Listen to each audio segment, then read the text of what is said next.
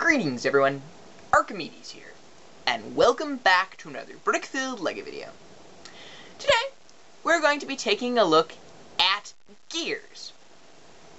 In particular, we're going to be taking a look at the first three of the four classes of gears.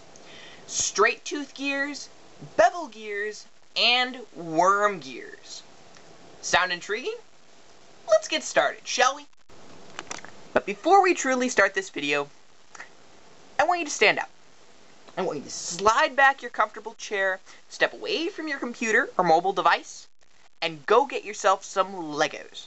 I want you to grab some gears, some axles, some crossover pins, and some beams. All the while you're watching this video, I want you to test out everything I say. I want you to play with these gears, make sure they work the way I'm telling you they work. That, my friends, is the best way to learn. But before we get any further, let's just take a quick reminder on a little bit of gear terminology.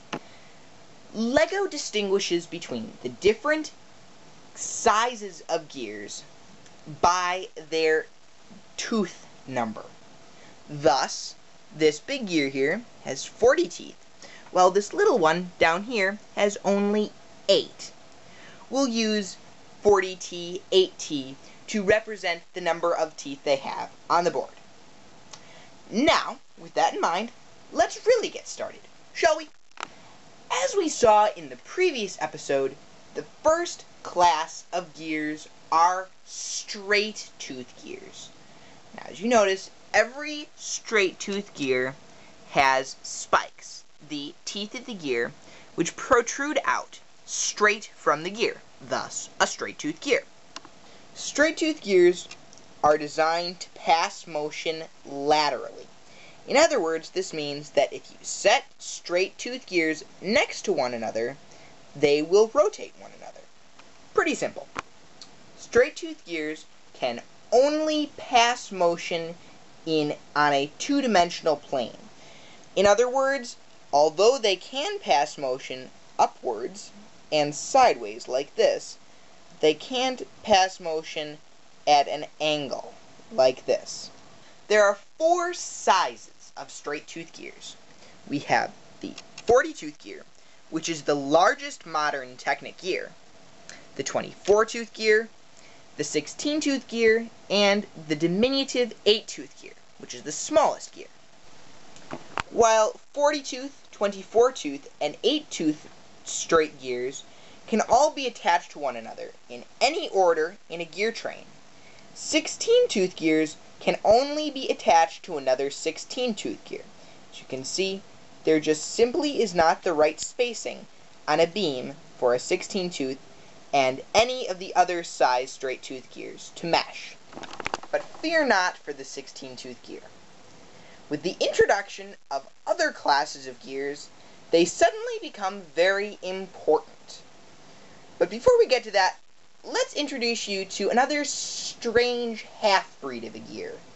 Ladies and gentlemen, may I present to you the crown gear. At first glance, the 24-tooth crown gear might seem sort of similar to the 24-tooth straight tooth gear.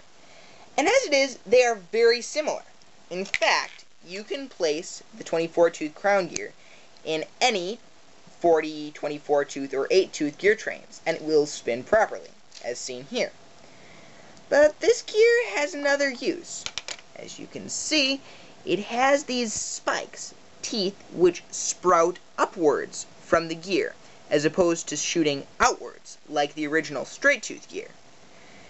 If you take a closer look at the sub-assembly here, you can see what this gear is truly capable of. Crown gears are the first member we've looked at that enable you to change the direction of motion. While before, with straight tooth gears, you could only have motion in a lateral or two-dimensional plane, crown gears now introduce a third dimension. As you can see here, while I have motion coming in this direction, it comes out in this direction. Really neat, huh? The best thing about this gear, however, is that it can work with any other straight tooth gear. So let's take take a quick look at that, shall we? As you can see here, the crown gear can be attached to any straight tooth gear. As you can see here, I have it attached to a 24 tooth gear, here to a 40 tooth gear, and here to an 8 tooth gear. But why is this useful? Let me just give you a couple examples on how this is useful. Take a look at this car chassis here. Now, if you just had use of straight tooth gears and you wanted to motorize this, it would be very hard to place the motor somewhere very close to the wheel. And if you wanted to have the motor farther up in the model, you'd have to have a very long gear train attaching the motor to this back wheel system. But if you were simply to place a crown gear here, you'd be able to attach an axle as far back as you like, attach it to the motor, which would make it very easy to motorize this very simple little model and make it run very nicely. Rotating the same frame 90 degrees gives you a simple frame for a helicopter. Are you starting to catch on to how cool this concept is? Well, what if I told you that there were even more ways to do this? Let's take a look at the second class of gears, the bevel gear. Bevel gears are used in the similar context to crown gears. Bevel gears are designed to redirect motion. Now, as you can see here, the bevel gear is pretty similar to the average straight tooth gear. So you can compare the 24 tooth to the 20 tooth bevel gear here. However, while on the straight tooth gear, the spikes shoot straight out, on the bevel gear, the teeth are rounded. So they can be attached, they can mesh at all different angles. But why is it important to have all these sizes, since the crown gears seem to work very nicely? Well, the best part of bevel gears is that they can fit in small spaces, like the 12 tooth gear, and they can also make a powerful gear train, so you can gear up and down with them at an angle. So let's just take a look at some fun I've been having with gears, a little model I made, to demonstrate all the various uses of the bevel gear.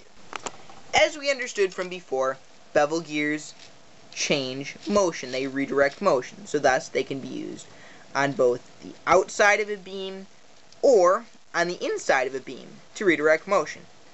However, they can also be used in a normal straight gear train, as seen here or up here.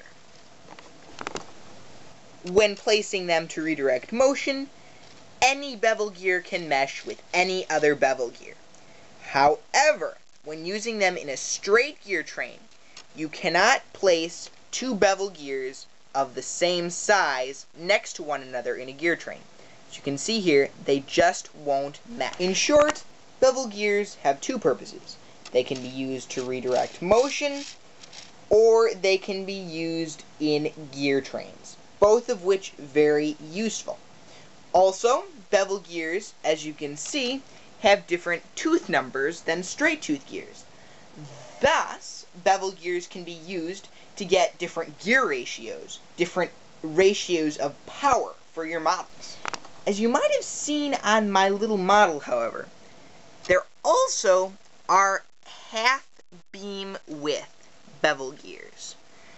Now, officially, LEGO calls these half beam width bevel gears, and they call the double width or the beam width bevel gears double bevel gears, which makes a lot of sense, right? While double bevel gears are a little more versatile in that they can both redirect motion and be used in a gear train, bevel gears or half beam bevel gears are useful when you want to fit something in a small space, when you want to redirect motion in a tiny model. Perhaps if you wanted to add some sort of motion in a small part like a shoulder of a robot or a mecha. You should know, however, that while single bevel gears and double bevel gears will mesh indiscriminately, no matter what size they are. Single bevel gear to single bevel gear trains, single bevel gears can only be attached to another single bevel gear of the same size. So thus you can't place a 20-tooth gear next to a 12-tooth single bevel gear. But before we leave the bevel gears, I must show you this one strange little member called the Technic knob wheel. It's not technically a bevel gear, but it shares so many of the properties of a bevel gear that I think it should be. As you can see here, a knob wheel is pretty much a 4-tooth gear. But let's see it in action, shall we? As you can see in this train here, I have 2 knob wheels attached to one another. As you can see, they can be used just like any gear in a normal straight gear train.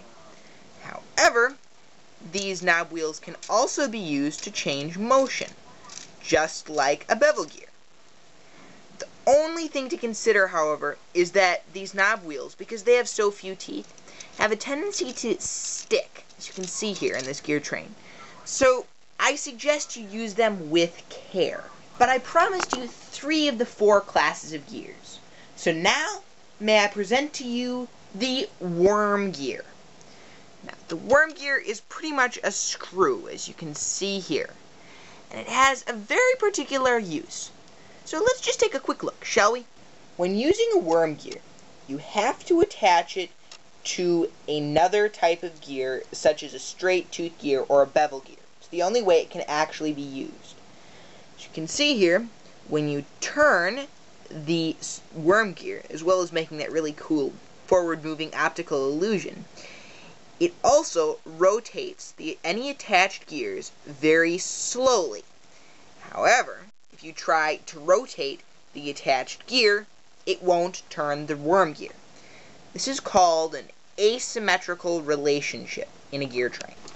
You should know that the worm gear creates a ton of torque, which means it's great if you want to pull or lift a heavy load. This asymmetrical relationship, however, that we discussed just a second ago, makes this even more powerful, however.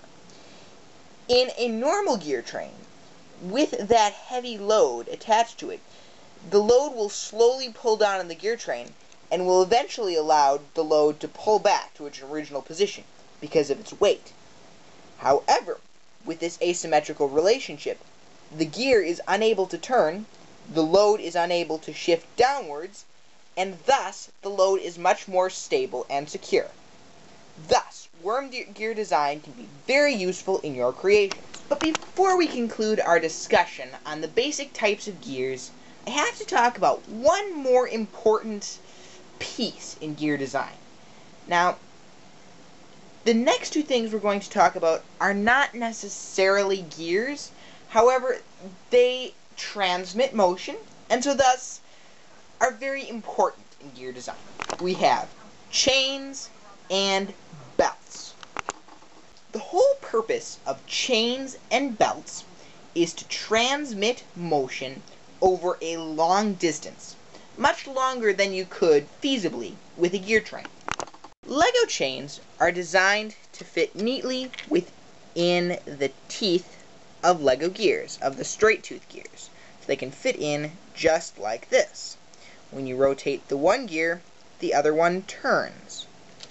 Now, the one thing you should know is that the ratio in between the 2 gears connected by the chain, if they were attached, is the same when they're connected by the chain.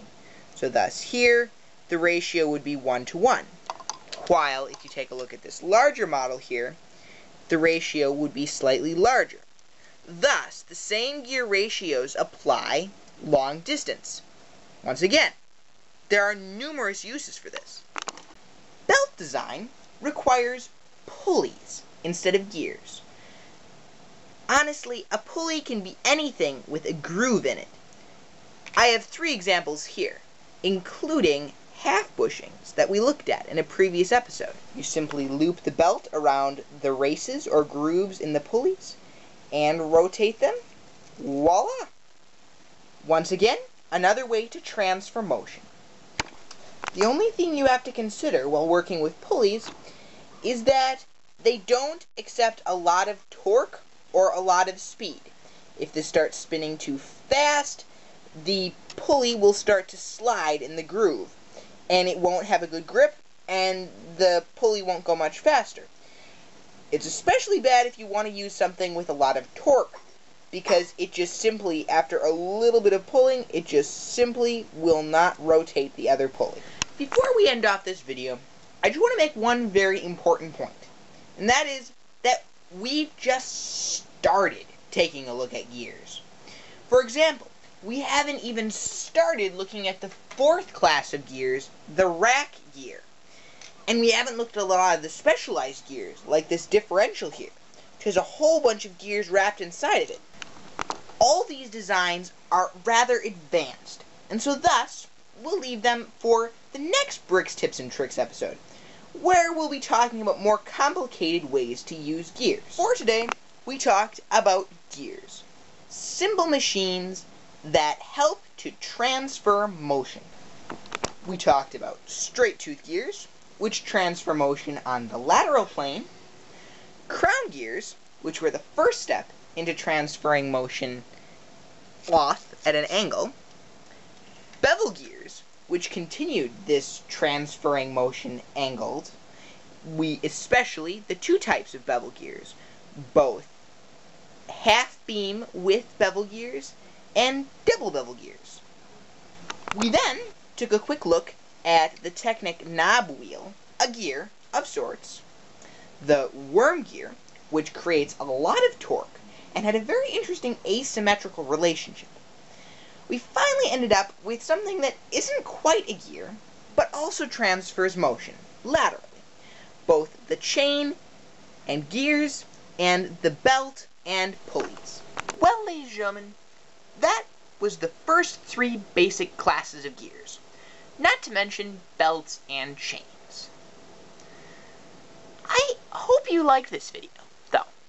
I hope that it was interesting or informative, or at least that it entertained you for a couple minutes. If you did in fact like this video, please comment, rate, or subscribe.